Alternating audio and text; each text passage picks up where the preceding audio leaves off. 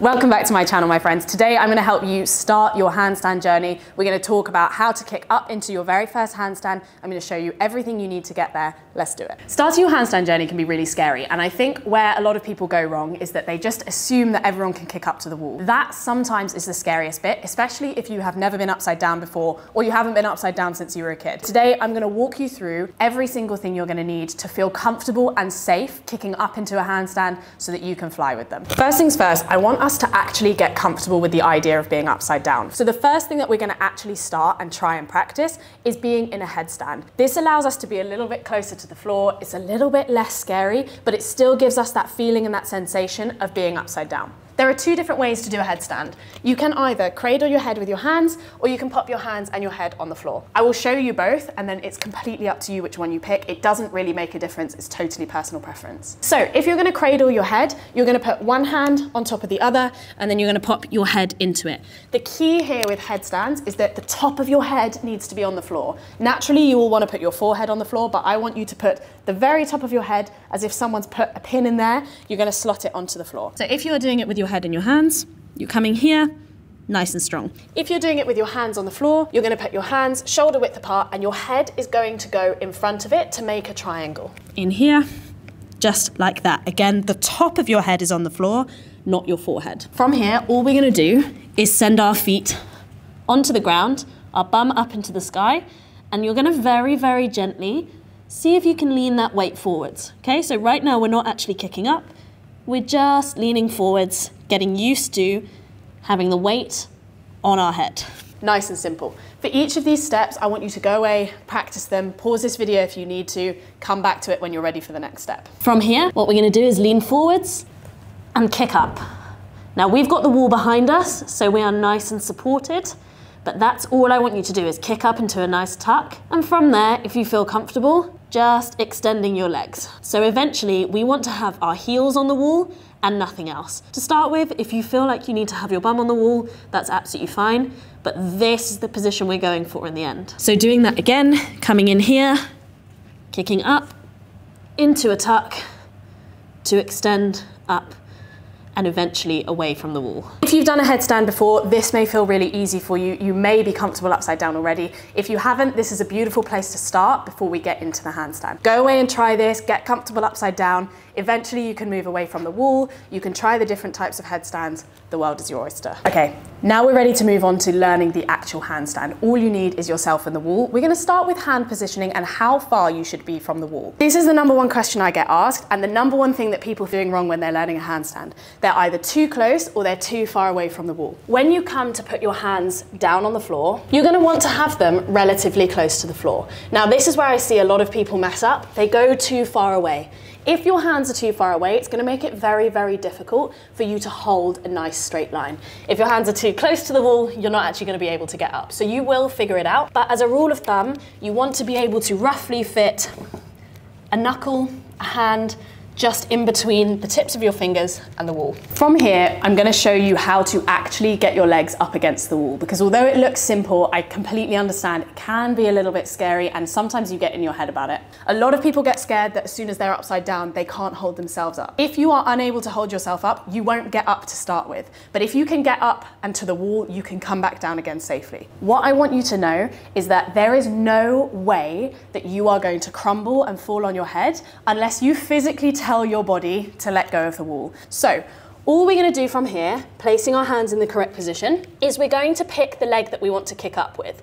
Now naturally you will have one leg that you are stronger in. You may play football, that will be the one that you kick with. If you surf, it will be the one that's at the back. You will know which one your strongest leg is. If you don't, you'll find out pretty soon. For me, my right leg is the one that kicks up all the time. Now, when we start to kick up into the handstand, I actually don't want you to try and get up to the wall straight away. We're going to use a drill called the LVI, and that means that we are trying to kick up into different shapes before we get to the wall. Let me show you. The first shape that I want you to kick up into is an L.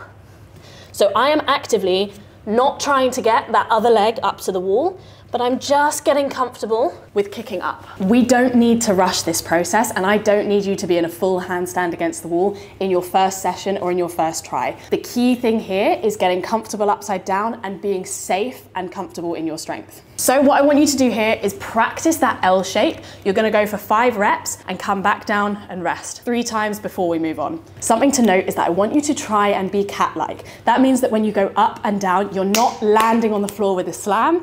You're coming down nice and slowly, nice and controlled. Key to handstands is making them look beautiful and having that control and trust in your body. So again, when we go for those L drills, we're coming up.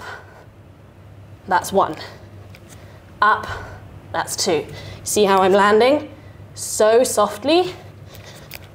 My toes are pointed, my legs are straight. Once you've done those L drills and you're comfortable with kicking up to the wall to start with, we're gonna try and do a V with those legs. So when we first did it, the legs were like this. Now we're trying to get the legs into more of a V. So that second leg is starting to come up a little bit further. Again, we're not trying to get both legs to the wall yet. We're just getting comfortable upside down. We're getting comfortable in our kick up. So what that looks like, hands a knuckles length away from the wall.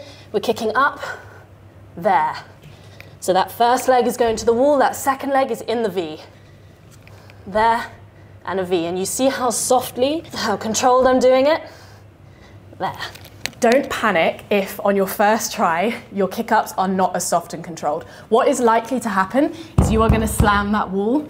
That's okay. That's something that we can manage over time. It's something that you can work on being cat-like, but I just want to plant the seed so that you're at least thinking about it. So again, 5 reps, up into this V, and down.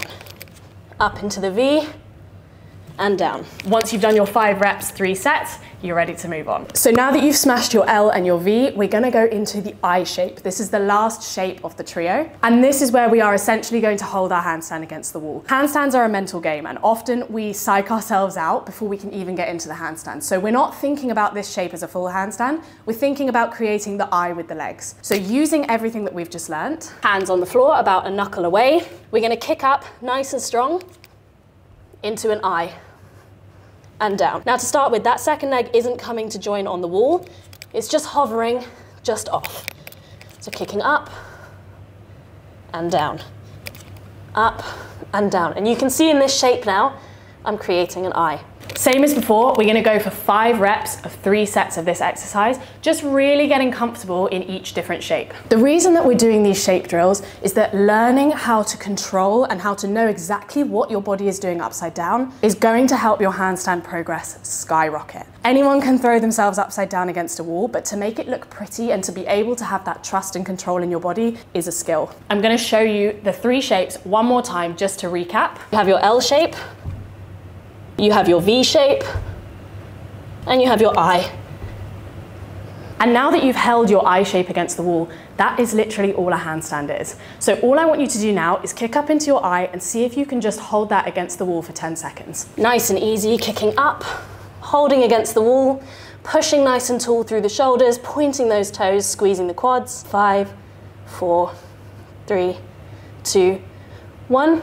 And then when you're ready to come back down, coming super soft, landing like a cat. And there you have it. That is exactly how you're going to kick up into your first handstand against the wall, trusting your body, feeling super comfortable with it and safe in the fact that you are in control. Everything about handstands is all about control. So you have to trust in your body that it knows what it's doing and that you know each of the steps along the way. If you like this video, please make sure you give it a big thumbs up, smash that subscribe button if you haven't already joined the family. And if you want to learn how to absolutely smash your handstands, I have a handstand guide that's going to take you from 0 to the perfect handstand. I will leave the link in the bio below. Make sure you check it out and let me know what you want to learn next. But until then, I will see you in the next video.